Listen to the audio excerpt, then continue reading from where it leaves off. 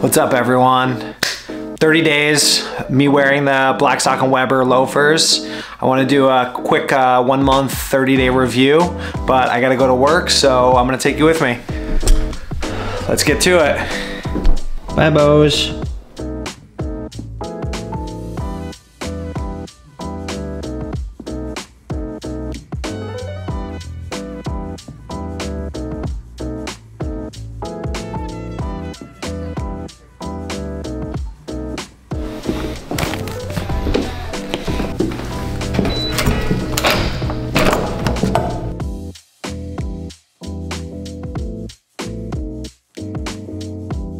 So far, I've been wearing these consistently for about 1 month, and they've been great so far. Comfort's been good. The break-in period is pretty easy. Gotta walk to my car, so I don't even remember where I put it. Sorry about the lighting. But overall, everything's been really nice with these. They're the Blackstock and Weber horse bit loafer and the crocodile.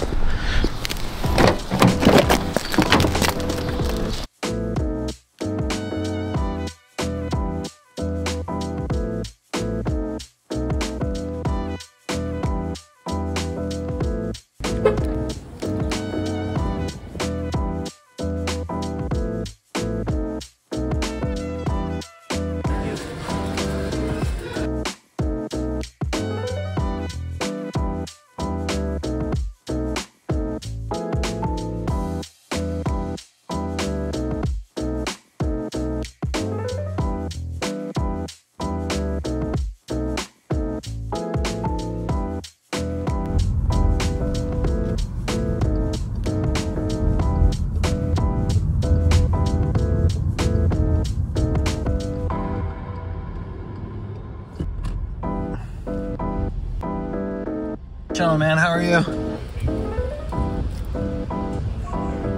They're actually really comfortable. I wore them yesterday for like 10 straight hours of walking around the city. I work retail, so my job, I'm constantly on my feet walking around. They are a bit on the wide side, and I could have probably gone up a half a size. So right now I'm a Nike 9, but I'm wearing these in a 7.5.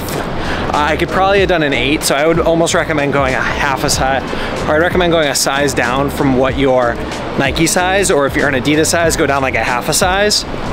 If you have really narrow feet, I would definitely recommend kind of figuring something out like that as well. But all in all, it's been good.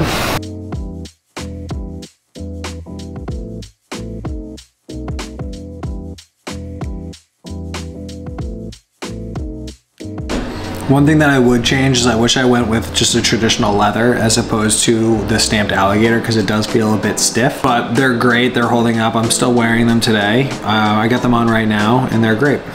All right, so I'm stuck in traffic, so I figured I'd take advantage of it now. In regards to break-in on these, it's not too bad. I would say I wore them for probably 3 days and they were very stiff. Once the cork lining kind of packed in, they became really comfortable. I've been working all day. I've been on my feet for probably about 8.5 hours. I'm about to go get a haircut and kind of do my stuff, and I've had no problems with comfort at this point. To get them on, the leather is stiff, so definitely want to wait. Definitely want to have a shoe tree, use shoe trees, and then you also want to have like a shoehorn to slide them on, just so you don't want to ruin the back of them. But overall, they've just been really great shoes. For the money, I think they're well within that price point, compared to like a Carmina. They're just a cool shoe. Like, it's like an urban alternative, or like a more kind of fun alternative to something that, like a loafer. Loafers can be a little stuffy and be a little basic, so these are just a great option that you can never really go wrong with, and I highly recommend them. But I'll see you guys in a few. I gotta head into Apple and get a new watch band, so I'll see you in a second.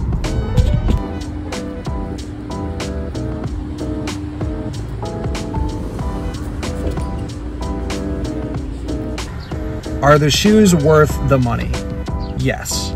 I have had them for now a month. I've owned them for a little longer than that, but wearing them for the month. They are super hard wearing shoes that I think are things that you'll have for many, many years. The leather is holding up well. It's got a lot of moisture in it. Overall, just really, really great. I'm in the middle of traffic, so I'll talk to you in a few.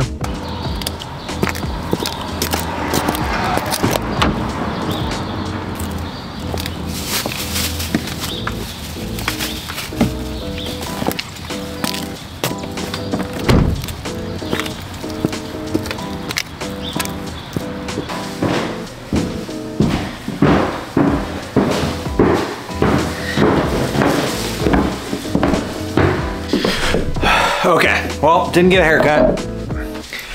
Bad traffic and I missed my spot. So we'll do that another day. In regards to my shoes though, the Blackstock and Weber loafers, kick these babies off. I wanted to go over the pros and cons of this shoe. There's quite a few different pros. I mean, vast amount of pros, but a few cons. One of the biggest cons that I have, you know, with the shoe, which is honestly just a lot of fun. The leather is a bit stiff. I know I talked about that in a previous thing, but they're super wide. That's my only really issue that I have with them, is how wide they are. I wish that they would kind of narrow up the silhouette again, but then it's not gonna have its chunkiness. So it's not gonna have that kind of chunky feel if it's super narrow. So, I mean, I guess I kind of get that kind of thing. My one advice is if you got really narrow feet, definitely wear them in the house before you walk outside, just because you want to be able to return them if they are a little bit chunky. And putting them on is always a little bit difficult too. You definitely want to make sure that you're using a shoehorn just to protect the shoe as well. And just because it is a loafer, it wants to be tight around the arch of your foot and everything. So it's important to kind of have that. Sizing again is fine. You could go a full size down from what your Nike size is, or a full size and a half down from what your Nike is, a 9 to an 8 or a 9 to like a 7.5. Great shoe, but overall I would say that these are well worth the money, well worth the price. I think they're a great shoe that I'll enjoy for many, many years. If you like this video, make sure to leave a description in the below and I'll try to do more like this.